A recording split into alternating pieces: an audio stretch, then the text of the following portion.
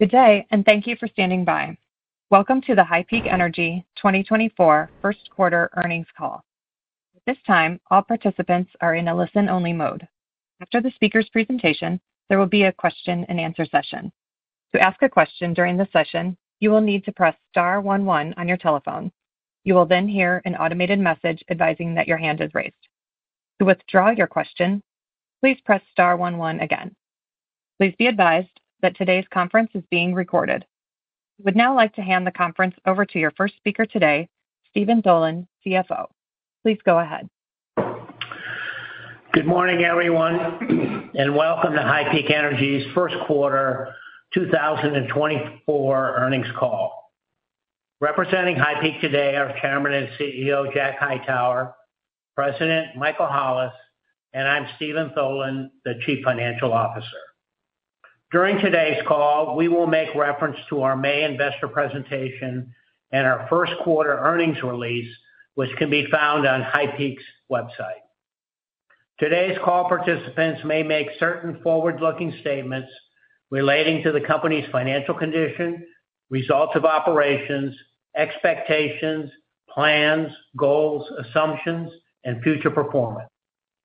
Please refer to the cautionary information regarding forward-looking statements and related risks in the company's SEC filings, including the fact that actual results may differ materially from our expectations due to a variety of reasons, many of which are beyond our control. We will refer to certain non-GAAP financial measures on today's call, so please see the reconciliations in the earnings release and in our May investor presentation. I will now turn the call over to our Chairman and CEO, Jack Hightower. Thank you, Steve, and good morning, ladies and gentlemen, and thank you for joining us today. My prepared remarks will begin on slide 4 of our May investor presentation. I'm very excited to report we had a great start to the year. Results were in line or exceeded our expectations. We continued to stay committed to our 2024 core values, which, if you recall, include maintaining disciplined operations, strengthening our balance sheet, and maximizing shareholder value. We are going to continue staying within our capital budget expenditures and not getting out over our skis. Operationally, you heard me say last quarter that running a 2-rig development program will allow our operations team to aggressively focus on reducing capital costs, optimize daily operations, and drive down operating expenses. The operations team absolutely delivered on these goals.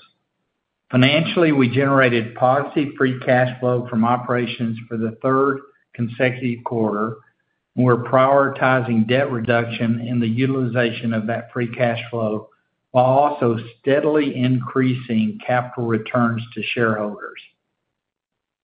In addition, we continued our pursuit of increasing shareholder value through raising our dividend, implementing our share buyback program, continuing to organically add high-value, liquids-rich inventory to our portfolio, and ultimately maximizing shareholder value through our strategic alternatives process.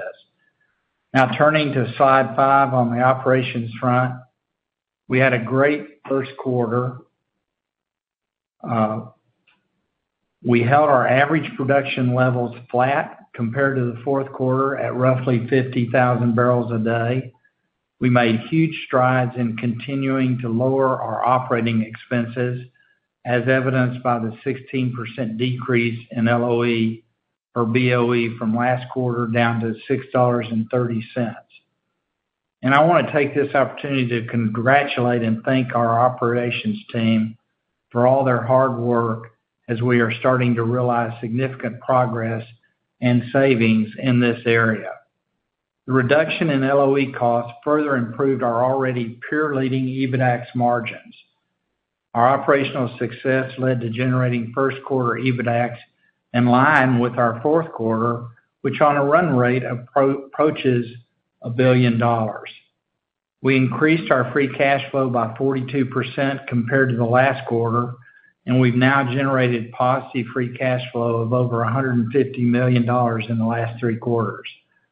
We utilized free cash generated in the first quarter to reduce long-term debt by $30 million. We increased our dividend by 60%, and we implemented our share repurchase plan, whereby we acquired over 565,000 shares during the first quarter. Now I'll turn the call back over to our President, Mike Hollis, to provide an update on our first quarter operations. Mike? Thanks, Jack. Now turning to slide 6. As Jack previously mentioned, the team has been intensely focused on reducing costs across the board. On the capital side of the equation, costs continue to trend in the right direction for HighPeak, leading to increased capital efficiency. As I mentioned last quarter, we are trending well below our guided dollar per completed lateral foot cost for the year. One additional point that I'd like to make on the capital cost front that will continue to improve as we progress in our development program are our facility costs. Our central tank battery configuration is large, scalable, and efficient. And as our drilling program advances, we will be able to reduce the per well facility cost on our new well tie-ins, thus reducing future total capital cost per foot. We anticipate seeing additional improvement throughout the year, but as always, we continue to adhere to the under-promise, over-deliver philosophy. Now turning the focus to the operations side of the equation. And I'd like to take this opportunity to put a couple numbers out there. HighPeak was able to keep our absolute dollars spent on LOE this quarter to roughly $200,000 below what we spent in Q1 of 2023, a year ago, when our production was only 37,200 BOE per day. And again, we spent less in Q1 of 24, while our production was roughly 50,000 BOEs a day. Some of the key drivers to accomplishing this feat are shown on the right-hand side of this slide, where you can see the field-wide build-out of our world-class electrical and produced water infrastructure systems. This system is built for the life of field. The operations group has been extremely busy over the past few years constructing these systems in both Flat Top and Signal Peak. And the fruits of their labor are absolutely starting to show. Other areas where our operation teams continue to make positive strides include optimizing our field-wide chemical programs, exploiting that world-class infrastructure, and maximizing the production of our base, all of which is supported by the reliability of our overhead electrical power distribution system. The capital investment the company has made in this system is and will continue to pay huge dividends as we develop our large inventory of high-value locations for decades to come, and by improving EBITDAX margins and lowering well break-even costs. And as you can see on these maps, the majority of our acreage is now tied into these systems, which means only small incremental infrastructure dollars will be needed in the future as our development program continues, thus reducing future CapEx needs. Our overhead electrical system will be further enhanced by our Flat Top solar farm, which we look to commission within the next week or two. The timing of which is great, as we'll be able to take advantage of the summer West Texas sunshine to provide power to the field during daylight hours. This will greatly reduce our exposure to electrical spot prices and brownouts, which are frequent during the hot summer months in West Texas. As a reminder, our 2024 capital budget is slightly first half weighted due to entering the year with 3 rigs and completing the DUCs we carried into this year. And our infrastructure spend is also first half weighted to extend our infrastructure to our newly acquired acreage. Having great rock, coupled with low-cost operations and efficient deployment of capital, leads to increased corporate efficiency and free cash flow generation. And HighPeak will be able to continue this for decades because of our extensive runway of inventory. Now turning to slide 7. HighPeak's margins per BOE continues a commanding lead amongst our peer group. Our unhedged first quarter EBITDAX margin of $52.68 per BOE was close to 70% higher than our public peer average and over 30% higher than our closest peer. Adjusting our current volumes to an equivalent economic production rate to achieve the same cash flow for HighPeak based on our peer group's average cash margins would equate to HighPeak producing 85,000 BOEs a day. We produce and generate meaningful EBITDAX no matter how you look at it. One contributing factor to increasing our margin is our focus on reducing LOE cost. As you can see on the chart on the right-hand side of the slide, we have delivered 4 consecutive quarters of reducing LOE cost per BOE. HighPeak posted a 26% reduction quarter over quarter, which equates to roughly $6 million less absolute dollars spent this quarter for roughly the same production we had last quarter of 4Q of 2023. All of that savings is additional free cash flow now and in the future. As we always say, not all BOEs are created equal. Our high oil cut, coupled with our improving cost structure, will continue to drive differential margins for our shareholders. I'm always surprised and appreciative of what the operations team can deliver. They have met every stretch goal we've placed in front of them. And for such a liquids-rich BOE to have a lifting cost that competes with the best operators in the basin without having the added low-value gas BOEs in the denominator of the equation is a feat. If we had the same GOR of our peer group, think how low our LOE would be here at HighPeak. It would have a 4 handle on the number. Again, this is first-class performance, and my hat goes off to the operations team. And as natural gas and NGL prices continue to face significant headwinds and our lifting costs continue to decrease, in my opinion, our margins will continue to stand head and shoulders above the peer group over the next handful of years. Now turning to slide 8 to highlight our inventory-rich portfolio. HighPeak entered the year with approximately 2,600 locations, with over 1,700 in what we currently consider our primary delineated zones. Our current development plan is focused on our bread and butter, Wolfcamp A, and Lower Spraberry benches, where we have close to 15 years of high-value, oil-rich inventory at our current development case. In addition, some of the zones that we presently classify as upside are being delineated throughout the county and directly offsetting our acreage. We remain extremely excited about these early results and are looking forward to moving some of these locations into our primary zone classification. I'd like to take a moment to focus on a very topical concept within our industry, and that's the notion of break-even cost. At HighPeak's current cost, including D, C, E, and F, West Texas slang, that's blood, guts, and feathers, all in. Our portfolio has over 1,100 locations that generate a 10% or higher IRR at $50 a barrel. In addition, we anticipate being able to move more of our sticks into the sub-$50 a barrel break-even category as we continue to drive down our cost and as our upside zones are proven out across the acreage position. We are extremely blessed at HighPeak to have decades worth of oil-rich, low-cost, high-margin inventory, which we will economically convert to free cash flow for our shareholders.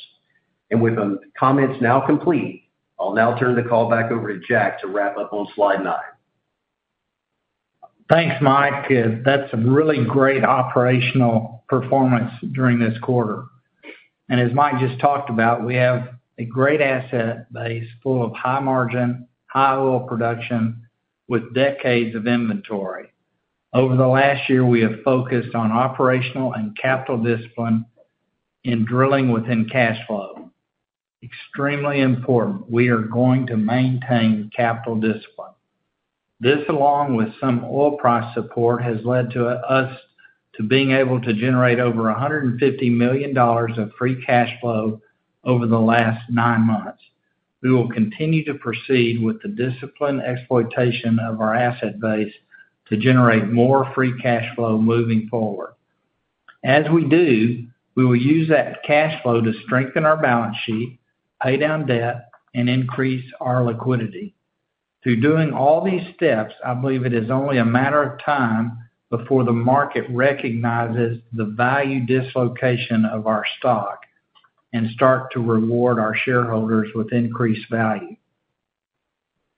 With emphasis, I would say we're going to maintain our capital discipline in our current drilling program, but a great way to think about strategic alternatives looking to the future is to think about what our asset base could do in the hands of a company that has the financial resources to significantly increase drilling activity. These assets and our inventory, which is one of the largest inventories that can be acquired in the Permian Basin, would allow a purchaser the opportunity to increase production while staying within cash flow to almost double its current level and maintain that level for many years into the future. That's why we add so much value to so many companies that might be looking to acquire oil-rich assets. So now I'll open up the conference call to questions from our analysts. Thank you. At this time, we will conduct the question and answer session. As a reminder, to ask a question, you will need to press star 11 on your telephone and wait for your name to be announced. To withdraw your question, please press star 11 again. Please stand by as we compile the roster. First question comes from John White with Roth MKM Capital. Go ahead, John. Your line is open. Thank you. Good morning, everyone. Congratulations on a strong quarter, and to Mike, many congrats on the progress on LOE. Thank you, John. Would you cited increased efficiency on your chemical program. You want to give us a little more detail on what exactly is going on with that program? Sure, John. And, again, these are moves in LOE or things that take quarters and quarters of planning. And when you look at the infrastructure that HighPeak has invested in over the last 3.5 years, we've built out power, water, oil, SWD, recycle capability. And again, that infrastructure, the power, the solar farm, reduces our cost on both the capital side and the LOE side. So to your point, a lot of things have been done over the last kind of 9 months or so on the chemical program. Again, that's more of a optimization, being able to spend the time and manpower to look at every single detail. They all add up. Most of them are all incrementally small, but when you add them all together, it matters. And then being able to exploit this world-class infrastructure at a higher percentage, again, having company-owned disposal instead of having to pay third-party disposal. And on that chemical program, a lot of the chemicals that we're mentioning here also have to do with the water treatment side. So our current treatment cost on our recycled water is about half of what it was 6 months ago. So again, the team and the guys in the field have done a great job across the board and holistically, and then even down to each individual well level, optimizing the chemical program, which also goes into the equation is the production that you have from the field. So uptime is extremely important. So again, having our own substation and our own power distribution system servicing our field, and only us, allows us a lot more uptime. So again, reduces the workover expenses needed that would go into LOE, as well as being able to have the uptime and increase production. So again, it's a very long-winded answer, I know, but there's a whole lot of pieces to this puzzle that come together. We've been working on them for a couple years, and they're finally all being able to be utilized and maximized. So into the future, we see these kind of costs being able to be achieved as we go through the next several years, being able to be at these levels. Now we have other things that we're always working on. Of course, a solar farm is going to reduce our power cost as we go forward, and that energizes here in about a week. So as we're always trying to tweak, but I think now as you look going forward, it's going to be smaller changes as we go forward. I wouldn't expect a dollar change anymore going forward. There's not enough things we can pick up out there. But I would take this opportunity because I think this is important for people to understand what these operation guys have done. I kind of mentioned it in the prepared remarks. Our BOEs are different, right? We make very little gas and we make almost all oil. I think 1% of our revenue is from the gas stream. However, it's all holistically important. But when you look at HighPeak at $6.30 LOE compared to our public peer group all across the Permian Basin, we screen pretty competitively with everyone except for the few large companies that have a little bit lower cost overall. However, when you look at our BOE basis, we don't have 50% gas, and gas being very low value today, when you look at an LOE metric, it is in that denominator that divides by your cost. So again, to compare our absolute cost to anyone else's, especially on a EBITDA generation from those BOEs, this is world-class performance, and these guys need to hear that, and we absolutely appreciate everything they've done. Thanks for that extra detail. I appreciate it. And on the possibility of going to a 3 drilling rig program, do you need to see crude prices stabilize in the high 80s, low 90s? Is that a fair way to think about it? John, actually, it is a function of crude price, but it's also a function of the capital discipline and knowing exactly how much free cash flow we're going to have to try to reduce our total debt and going forward with that thought process in mind.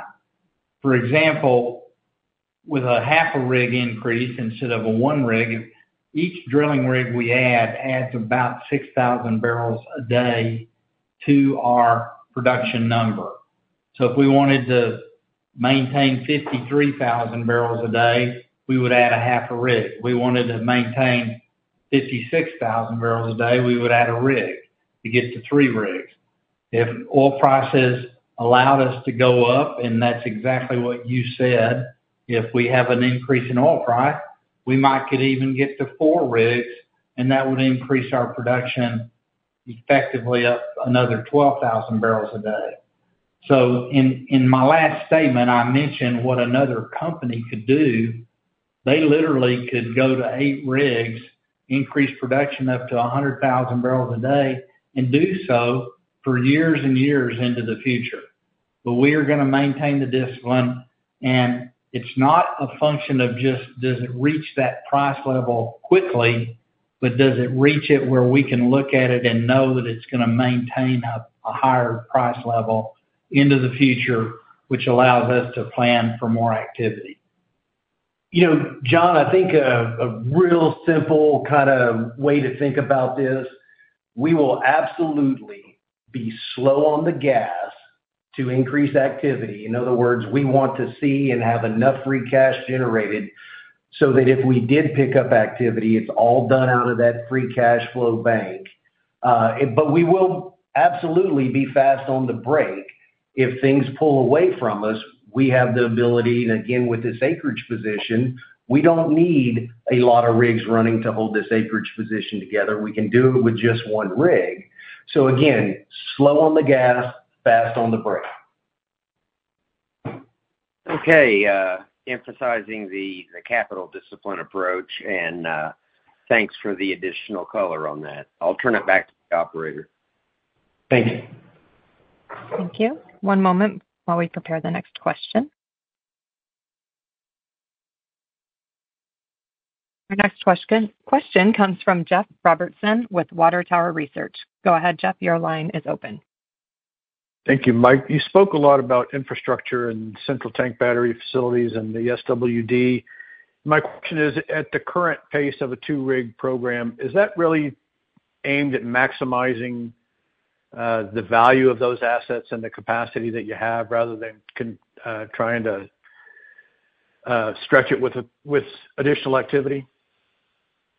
Yeah. So Jeff, great question. Kind of the way I always try to portray our infrastructure, we built the infrastructure for life of field, not so much for the activity that HighPeak is running today. Obviously, at 2 rigs and 1 frac crew, the infrastructure is absolutely adequate for forever. Now, if in someone else's hands, if activity were to increase up to 6, 8 rigs, our infrastructure is built to be able to handle that. Our company-owned SWDs, again, are built for life of field at an accelerated pace of development. So everything is sized for that. So obviously today we've got 100% utilization and very efficient running of the system today. But also, as someone were to increase that activity, this infrastructure is built to accommodate that. You spoke with respect to inventory about testing some of the upside zones around your acreage. Can you provide any more color on what's going on with other operators nearby? You bet. And, the great thing is we love to explore with other people's dollars. That's a great way to gain, confidence in your inventory. Probably the most exciting one that we have currently is the Middle Sprayberry that's getting developed, literally right west of our acreage position. The wells look great, very economic. They're a little cheaper to drill than even our Lower Sprayberry wells, and look very similar to the kind of Wolfcamp A production. So when you look at that, if you can do it a little cheaper and get as good of result, then the break-even costs are even lower than our Wolfcamp A's, which are, down into the $40 range break even. So, again, we're extremely excited about that. I would think sometime in the near future, it would be reasonable to expect to see HighPeak test some of those zones on our acreage. And we're having great results on our base production. Again, going back to things we're seeing that the operations group are able to do with more focus. And of course, we've grown that team and the experience has grown. But down in Signal Peak, another kind of enticing performance is, believe it or not, in our Wolfcamp C well that is over a year old. We had it on gas lift and we were having some trouble with the compressor, and the well looked like it was going to be a pretty good well, somewhere in the 500,000 barrels of oil recovery. We changed the lift mechanism and optimized the well production, and we've more than doubled the production a year later after the well has already produced almost 100,000 barrels. We came in and changed the lift mechanism and more than doubled production. So that's going to be another zone of interest to watch and look forward to. And of course, we have several hundred locations in that Wolfcamp C down in Signal Peak. And if it looks like this well that we went and optimized, if we can do that in the future, you have, again, several hundred locations that will break even well under $50 a barrel. So again, a lot of exciting things going on. Jack, you talked about returning cash to shareholders in the context of shareholder value. You obviously have the current dividend and the new repurchase program, but does accelerating repayments under the term loan have a place in your in your philosophy? I know you have a $30 million per quarter amortization on the term loan, but is there a scenario where you'd consider accelerating that? Well, we have automatically within the term loan, without having any prepayment penalties, the ability to have a cash sweep, so to speak. It's formulaic driven, but it can go down faster than just the 30 million a quarter or 120 million annually. And that's dependent on how much free cash flow we have and also on where oil and gas prices are. But we do have an ability, and after 15 months, we have the ability to pay down larger amounts or refinance that without any make-whole penalties. So we are going to be very disciplined in looking into the future.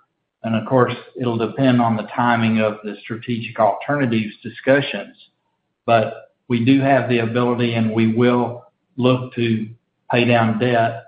Keep in mind that just from a macro perspective, and I don't want this to be misunderstood at all by any shareholders, because our primary discipline is going to be to pay down debt. But at the end of the day, as oil prices stay higher, our return on investment relative to debt is very much better spent and invested in terms of drilling a well. These wells are returning over $20 million on a net asset value basis after payout. And that's happening in a year's period. So we grew the company very quickly when we went from 2 rigs to up to 6 rigs. And that's our production went up almost 35 to 50% doing that. But now we feel like we've reached a high enough level that any potential buyer or merger partner could be happy with and understand with what we've done, they can easily double our production. So we don't need to do that right now. We're just going to maintain paying down the debt, and we do have the ability to pay down more debt as you asked that question. And it sounds like the term loan gives HighPeak or anybody else the flexibility to pay down or refinance without any type of penalties, right? Correct. After there's penalties upwards of 15 months, but after that, there's no penalties. Thank you. Thank you. One moment while we prepare the next question.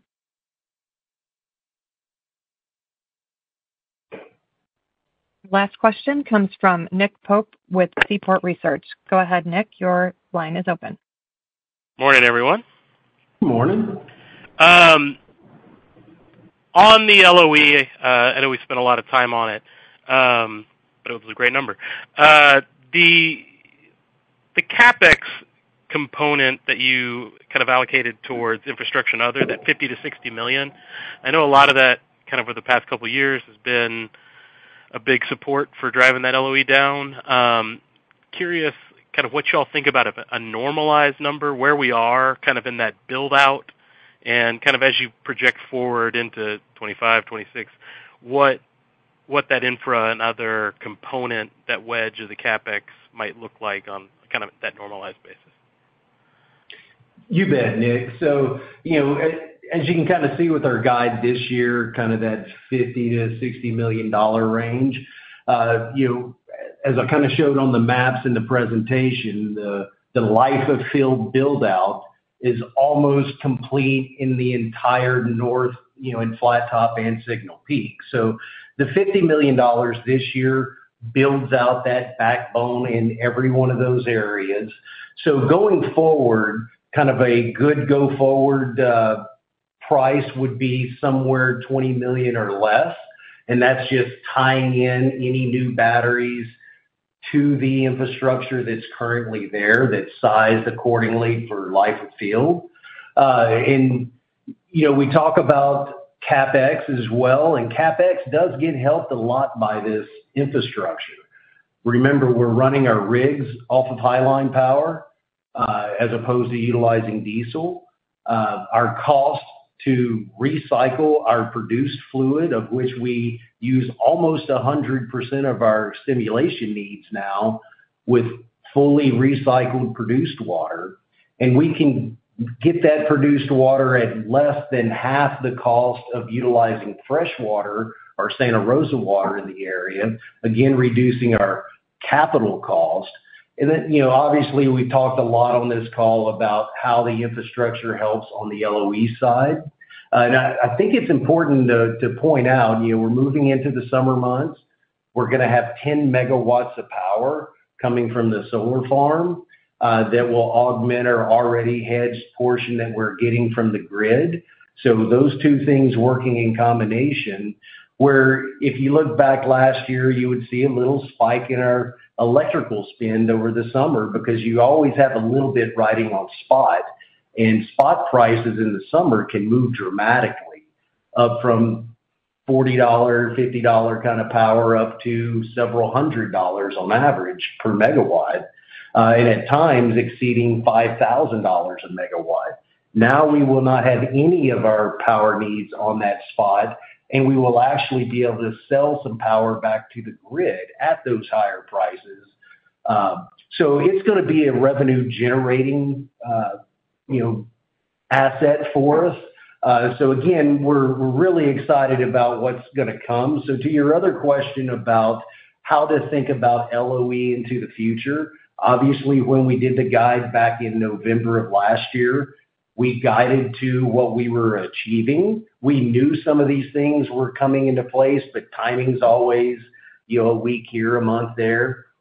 So looking forward, kind of most likely a second quarter earnings announcement will be a reduction in overall LOE for the quarter. I think would be reasonable to expect that to come. From a modeling standpoint, I would probably look at current kind of $6.50 to $7 all in with workover per BOE is a good number for the rest of the year. And I think if you do that, you're going to be pretty close. Yeah, that's very, very helpful and detailed. Yes. Kind of tacking onto that a little bit, natural gas volumes for the quarter saw a nice uptick.